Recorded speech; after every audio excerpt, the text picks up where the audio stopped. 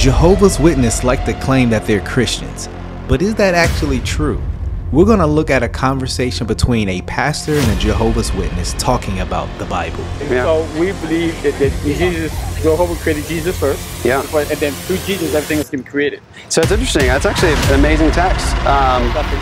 Yeah, so let's talk about it here on All Things Theology.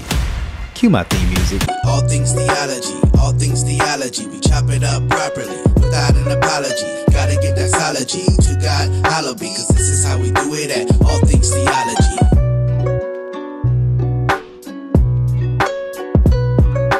Yo, welcome back to another episode of All Things Theology, where this is your host K-Dub, and today we're going to do a comparative view of Christianity and Jehovah's Witness. By comparison, we're going to do it by responding to a video with someone I've respected as a pastor, Jeff Durbin. I think his evangelism is top notch just because of his attitude, his demeanor, and the sound doctrine he does. I had someone recently say, hey, I don't know much about Jehovah's Witness. Like, hey, let's do something on Jehovah's Witness. So this video is particularly for them. And so without further ado, let's just get into it. It's going to be a good video here. Like I was telling Chris, we're not here to really recruit people to be Jehovah's Witnesses. We're more important about people getting to the Bible. Get into the Bible. You make your own life, but get into the Bible. The Bible helps you find a way. Which Bible? Well, we support. We have our own New Testament, but we support the King James. Do you? International version. I mean, we don't tell people to change the Bible. Because Genesis 1:1 is the same. You might say the Lord spoke to the Lord. We might say Jehovah spoke to Jesus. Now, I don't know much about this gentleman here, this Jehovah's Witness, but there are numerous changes in the Jehovah's Witness translation than the actual Bible. I think of one off the top of my head, John 1, I believe verse 3, where it talks about Jesus creating all things. Well, in the Jehovah's Witness translation, it says Jesus created all other things. So one is comprehensive, right? Your Bible that you possess versus their Bible is, they believe Jesus was created and then he created everything else. And so, but I mean, that's just one example, but there are numerous differences versus, your ESV, your KJV, your NASB, solid biblical translations that try to stick to, the earliest manuscripts. Then your Jehovah's Witness translation. It's not a good translation. So, he's like, hey, so, it's all the same. He's going to go on and say, it's basically the same. But the content is still the same. John 3:16 is still the same content. The difference might be, you might believe in the Trinity, I might believe in the Father and the God, Son is different. But if you look at the content, it's basically 90% the same. So we never tell anybody you got to change your Bible. Because when I first started studying, I was using the New International Version Bible. So, and when we talk the New World Translation, we'll tell people we use the word translate. It's translating, not changing. In other words, you just took a lot of these and thous from the King James. So he seemingly believes all the the New World Translation is just taking out all the these and the thous. That's really it. No, there's a lot more. It's biases that are in the NWT that again it's going to come out in this conversation here. Made it simple language, but the message we hope is the same. So we tell people to get into the Bible. If you get a King James Bible, fine. That's really fine. So you would accept the King James? If I was studying with you and you wanted the King James Bible, I'd definitely accept that. Okay. So you don't think there's any real differences between the King? The biggest difference is how we see God. Because the King.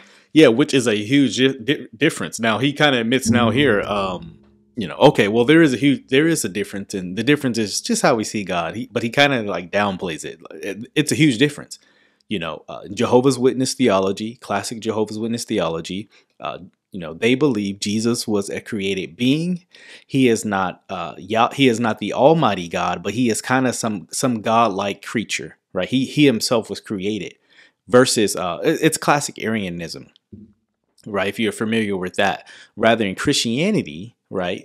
Historic biblical Christianity, we believe Jesus himself is Yahweh, though he is not the Father. Again, this is going to come out in this conversation, and so that's quite a big difference. Being creator, the Almighty God versus some kind of I hate to say it in this crass way, but this kind of like demigod. Which the Jehovah's Witness kind of has. Matter of fact, they're kind of polytheistic in some sense because it's a henotheism, which henotheism is in the class of polytheism. But they kind of have Jesus as again a lower God. He's God, but lower God, right? James says the Lord spoke to the Lord, capital Lord, L-O-R-D, and small Lord. But Jehovah Witness did when the researchers, they found it was capital L-O-R-D, because in King James, in Psalms 83:18, it does says Jehovah in King James. So that's an old English. Yeah, even the new one, the Tetragrammaton. Yeah. So with now I'm not the person who did it, so I'm trying to be clear. When the brothers of the Jehovah Witnesses way back in the 1900s started looking, researching what was the right words, wherever they saw the capital L-O-R-D, the smaller O-R-D, they put Jehovah's name in the capital L-O-R-D, and smaller they put Jesus. So that's my new translation. We didn't change the verbiage to get there. Well, and this is where it actually gets you in trouble, because he wants to say what in the Old Testament, where you have like in their translation the L-O-R-D, it's signifying that's Yahweh. They say Jehovah, right? Well, the problem is you have passages like that are speaking of Jehovah, quoted in the New Testament about Jesus, and I'll give you one for example. And matter of fact, I've used their translation to show them the problem they have. Matter of fact, let me look this up real quick. In the NWT, Psalm 102, because it's perfect for it. Because they can't get around all the the mistranslations of there. But what you want to do is go to Psalm 102 in their translation, Psalm 102, and go to verse 24 and following, where it says, "I said, oh my God, do not do away with me in the middle of my life. You whose years span all generations. Long ago, you laid the foundations of the earth, and the heavens are the works of your hands. They will perish, but you will remain just like a garment. You will remain just, it says they will perish, but you will remain just like a garment. They will all wear out. Just like clothing, you will replace them, and they will pass away." Verse 27, "But you are the same, and your years will have no end." You go from verse 21 and 22, it's speaking of Jehovah. And just to be clear, you can ask them, do you guys believe this is Jehovah? And I did this. They say, absolutely, it is Jehovah. Well, the problem you have is you go to Hebrews 1, and that passage, verses 8 through 12, is actually quoted of the Son. So if Psalm 102 is speaking about Jehovah, the Almighty God, and it's applying it to the Son, the conclusion is Jesus is the Almighty God. Doesn't help your case. But they put the L-O-D, and then in the New Translation, they took a lot of these and thous, because that seemed to be confusing. So, but I say the King James, because we study people have King James Bible. And we said, what does it say in your Bible? In fact, when Chris does, his Bible said a lot of what my Bible said. Yeah. I'm not too sure what Bible Chris has in his phone. I'm assuming it's King James. I don't know what Bible he has in it. So we would never, let's say if I study with you, oh, you got to put away the King James Bible. You got to put in my Bible. No. It's God's Word. But we don't want to get into debate about, if you want to be in the train, I believe in one God, we can do that. We can still get out of the Bible. But we're not trying to change you. We're just trying to say, here's what the Bible says. Can I ask you a question? I've had friends, Jehovah's Witnesses, good relationships for many, many years. One of the things I found interesting was the New World Translations, some of the additions the New World Translations has made in terms of like the person of Christ. So, for example, we would believe as Christians historically that Jesus is eternal God and He created everything in existence. Mm-hmm. But my Jehovah's Witnesses friends believe that Jesus is not the eternal God. Yeah, Jehovah's Witnesses do not believe Jesus is eternal.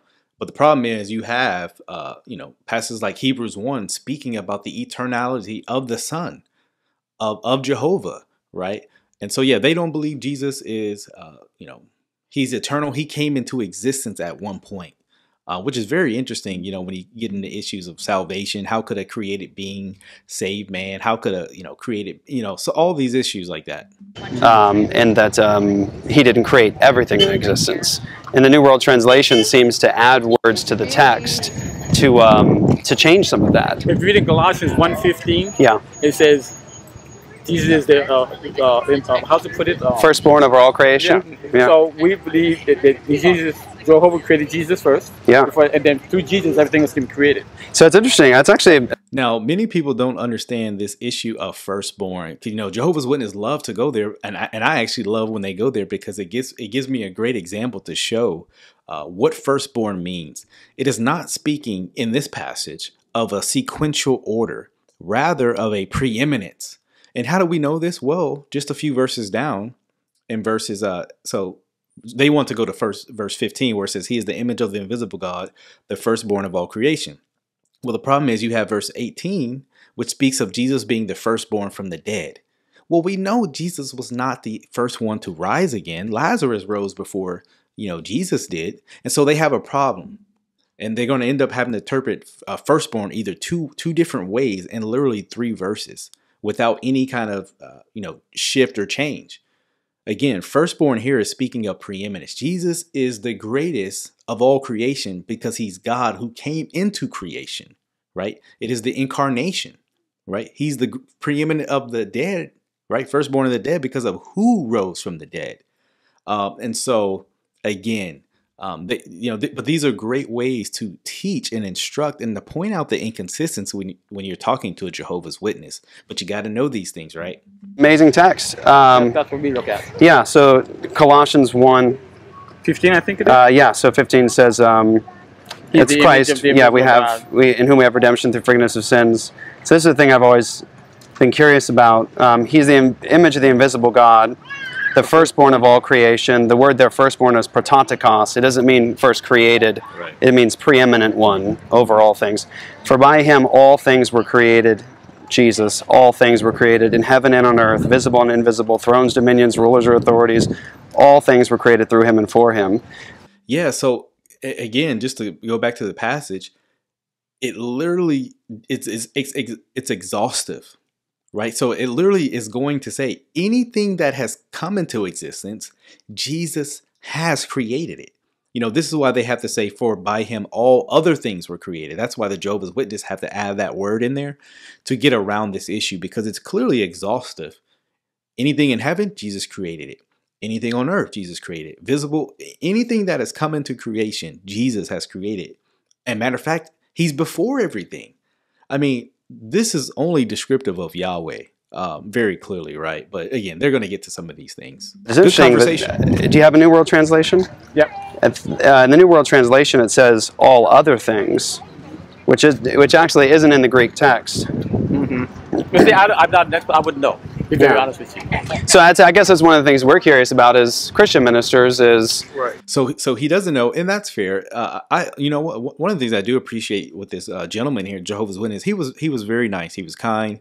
When he didn't know something, he wasn't trying to make it up. And so, hey, he doesn't know, but still, this is a time to educate. Like, hey, I know you don't know, but I'm telling you that this word is not in the earliest manuscripts. The term "other," which is allos in the Greek, it's not in the text. It's actually it's inserted by the Jehovah's Witness, and as far as my knowledge, they're the only translation that adds this word into their translation. Very interesting. Is because you made a stellar point. You said Satan will always take things and make it look like the truth, just enough truth, and then spin it and twist it to deceive you.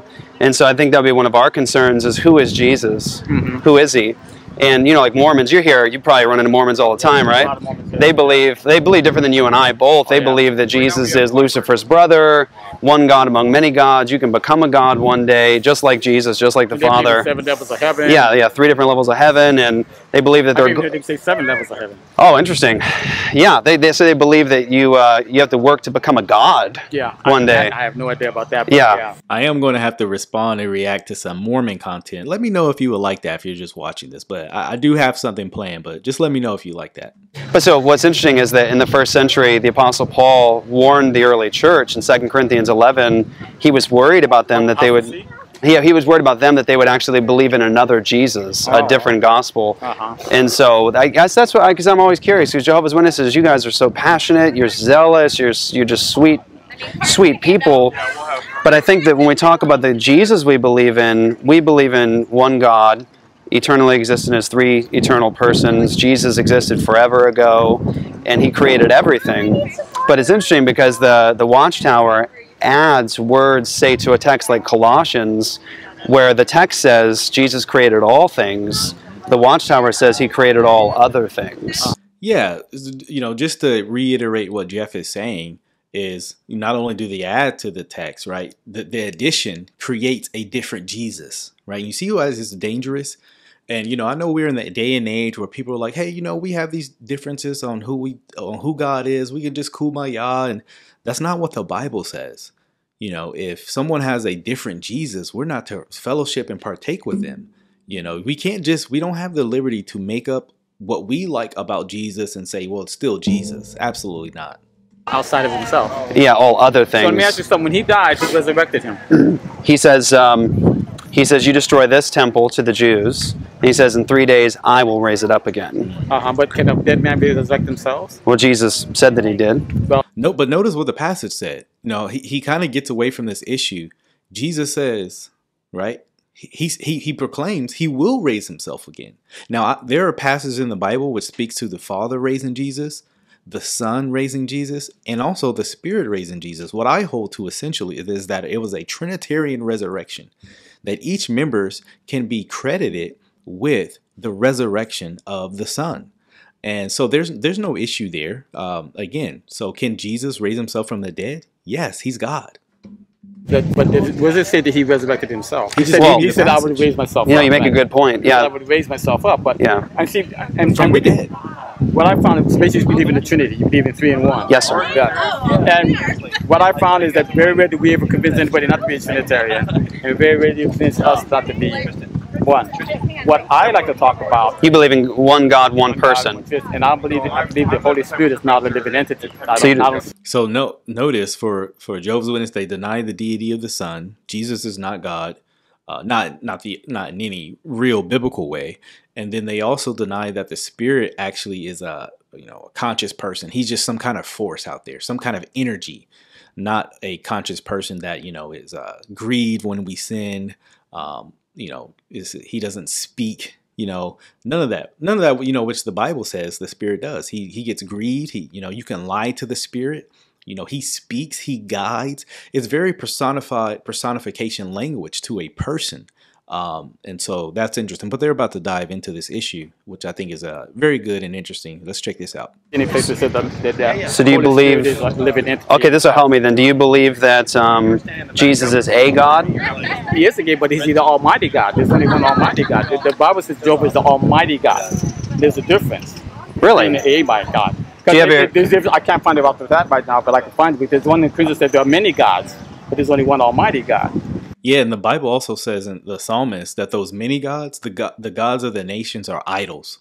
They're not actually gods. Paul talks about these so-called gods. They're not actually gods. And so I mean, if you actually hold what he's saying, it's some kind of form of polytheism. Again, or henotheism. Interesting. In Revelation, it calls Jesus the Almighty God. I'm not sure. In the book of Revelation, it talks about Jesus, who's the Almighty God. When he says, I'm talking to the Father, who's he talking about? He's talking to the Father. So is that another person? Another person, yes. But he's the same person as he's talking to? No, yeah, and that's actually a powerful thing. That's why I get confused. No, so he says, hey, so is Jesus the same person as the Father? Essentially. Oftentimes when you're, getting into apologetic work, you're dealing with, I'm going to call it what it is, dealing with cults, you're dealing with unbelievers. Oftentimes you find yourself having to do a lot of tilling the ground. What do I mean by that? Is you have to do a lot of correction on presuppositions they have about what you believe. You've ever done that? You're having a conversation with someone says, well, you believe this. And it's like, wait, hold on. No, I don't. I actually believe the opposite. And so a lot of times in apologetic work, it's correcting your opponent's misunderstandings about what you believe. The apostles had to do that, right? Et cetera, et cetera. Yeah. Talking to himself? Well, that's interesting because, I have a lot of friends who are Mormons. Yeah. And we have a lot of Mormons in Phoenix. I don't know if you know that. I mean, a lot. I've heard about it. The Mormons and my Mormon and Jehovah Witness friends seem to believe that Christians believe in modalism. What's that mean? Modalism was one of the first heresies rejected by the Christians in the 2nd century of the church. And that's the idea that God sort of exists in modes. Right? He's one God, one person, and sometimes he's the Father, and then he takes off that mask, and now he's the Son, and then he takes off that mask, then he's the Spirit. So, it's what he just described. He just didn't know it by name. But yeah, Christians, we are not modalists. The Bible is not modalistic. Jesus is not the Father. The Father is not the Spirit. Jesus is not the Spirit, et cetera, et cetera. Just a good, right there is a good little, diagram to help people see this issue. But yeah, modalism was rejected by the early church. More importantly, it is rejected by Scripture.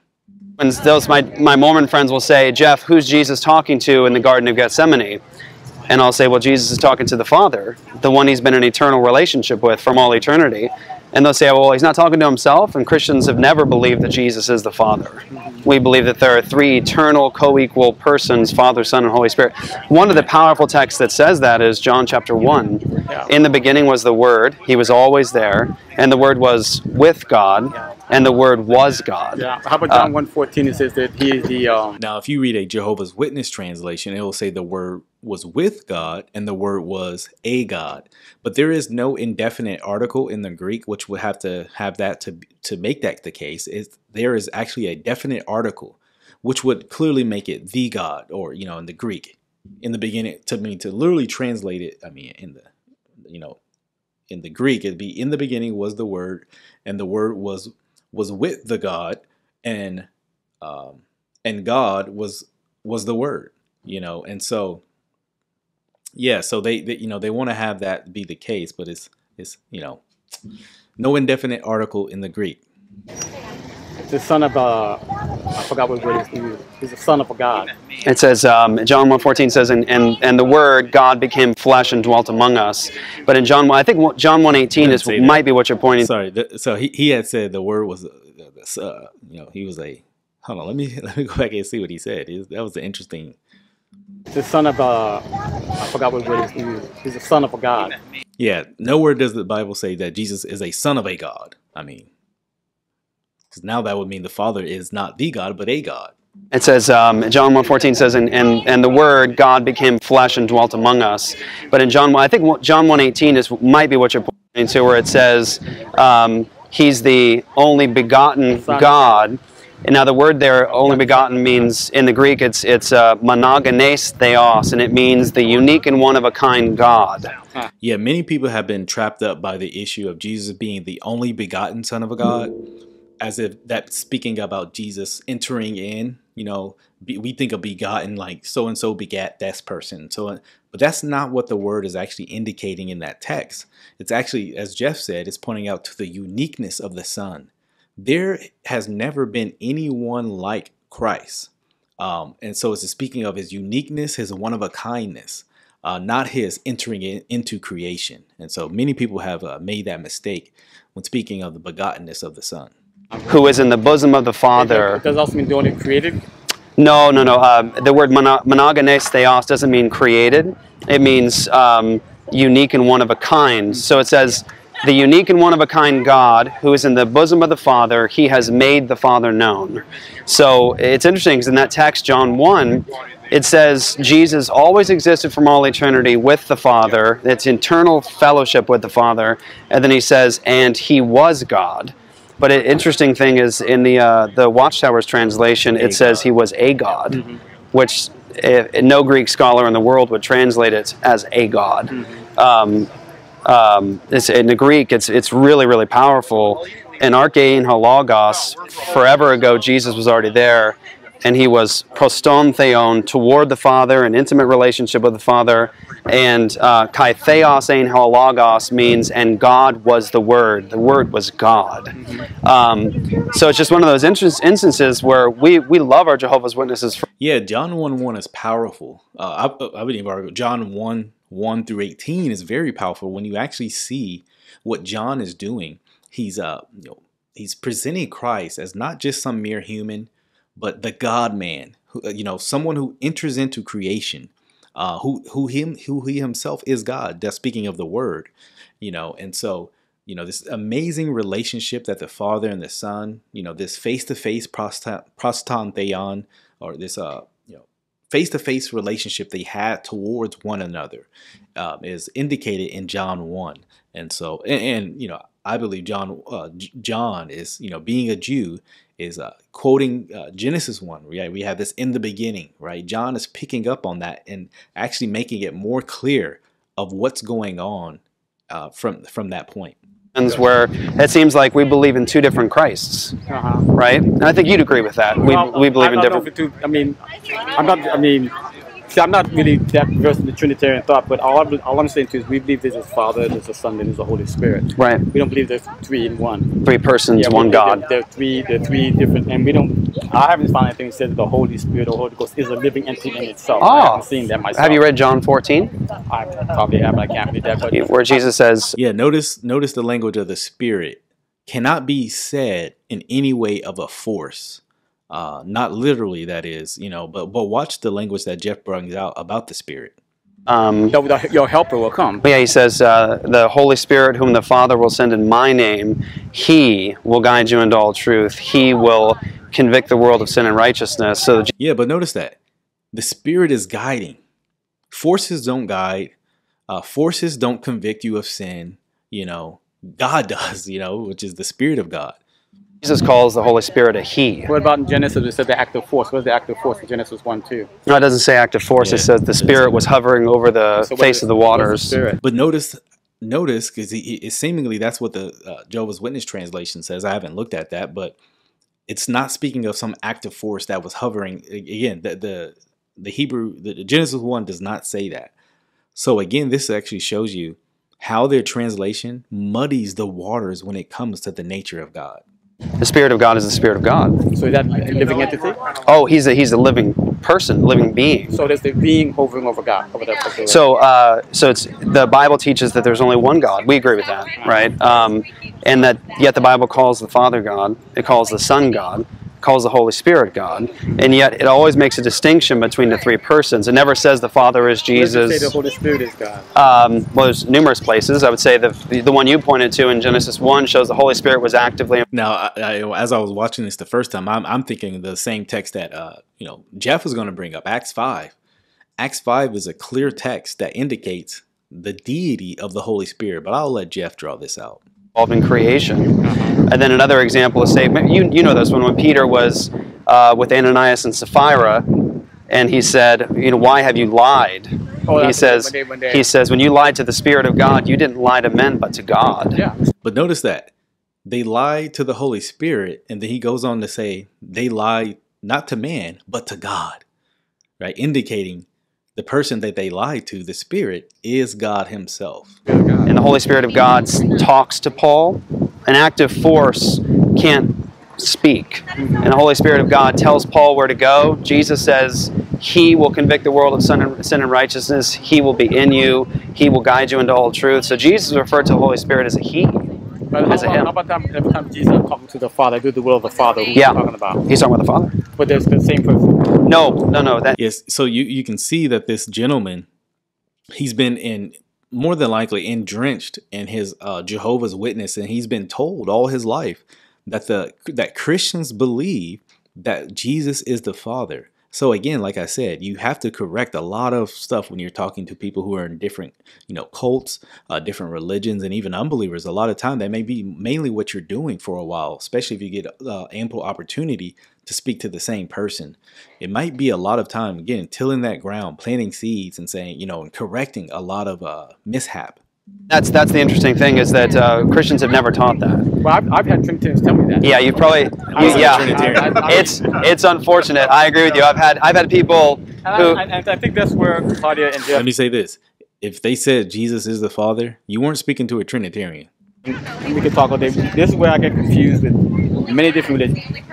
The Jehovah's Witness, either we're right or we're wrong. I'm not saying we're all right, but it's going to be the same. If you go to talk to the Jehovah's Witness in Italy, we may have a different, but we're not going to have a different doctrine. So if we're wrong worldwide. Right. Okay, you know what I'm saying? We're wrong worldwide, right? But when I talk to many different religions, including Trinitarians, I get so many different variations. Well, it's interesting you bring that up because historically, Because I don't know which one is. Well- if I was listening, let's say if I was, let's say I wasn't your witness. yeah, You guys meet me and you give me just what you told me. yeah. Oh, that sounds real great. Then I go to Kikaha and others. Oh no, they were wrong.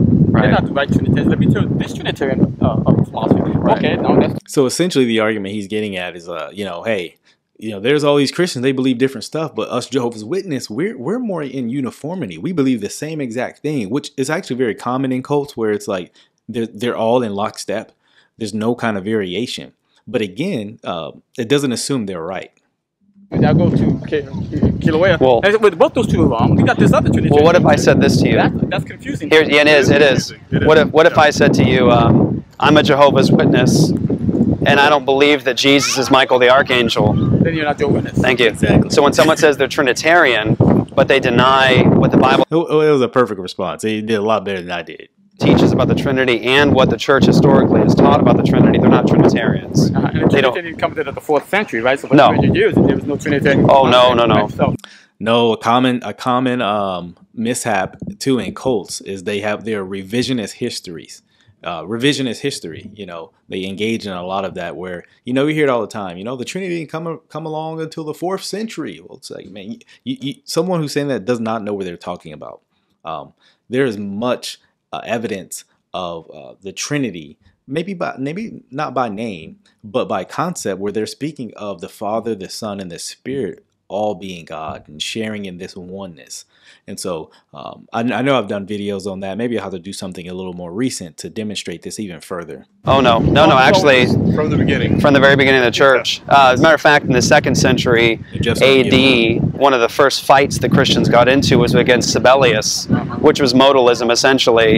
And they defined the Trinity. Tertullian was what defined the Trinity in the 2nd century, in 186 AD. So long before Nicaea or anything. Nicaea was a fight because Arius of Alexandria was teaching. Actually, it's interesting. Arius of Alexandria was teaching what your church teaches, that Jesus was the first and greatest creation of God. So Arius of Alexandria came into the church teaching what your church teaches, and the Christians universally refuted him for what he was teaching.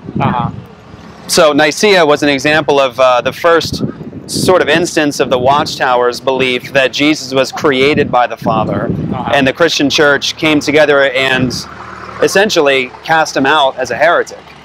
They were just supporting what the church had always been teaching. well, like I said, But good conversation to have, right? I'd love to chat with you again. well, Chris has got my The deity of Christ, the doctrine of the Trinity, is not a later development. It is very early attestation. And actually what we see is when councils arise, they're defending it from heresies that pop up and schisms that pop up and things like that. Well, let me just say this about the conversation, because I think Jeff does an excellent job in engaging with people of different beliefs and things like that, and it's to be commended. There's no reason to get angry, and the other guy did well too. This, I think that sometimes helps if you have a just a gentle spirit about you. You can kind of control the level of conversation. Now, again, there are some people just angry. It doesn't matter what you say and how you say it, they're going to be angry. But again, I think just how Jeff comes about, it just brings a level-headedness to the conversation. And so I think that's something we can learn from and model despite who we are. And so hopefully this video was helpful. Hopefully you learned a lot, and just, seeing some of the Jehovah's Witness beliefs in contrast with a Christian perspective. And so till the next time, y'all, grace and peace. Yo, grace and peace. Thank you for watching another episode of All Things Theology. If you enjoyed what you heard today, go on and give me a like. Subscribe to the channel. Hit that notification bell. I promise to give you weekly lives, videos, interactions, exposing false teachers, sharing with you, the viewer, my theological beliefs, things about the culture, and the Bible. So if you're here for that, come on and join us. Also, if you would like to support this channel financially, you can do so by becoming a Patreon member or a YouTube member. Links are in the description below. You can see content before it drops. You can also have Q&A sessions with also other Patreon members, YouTube members as well. So if you would like that, hit the description link in below.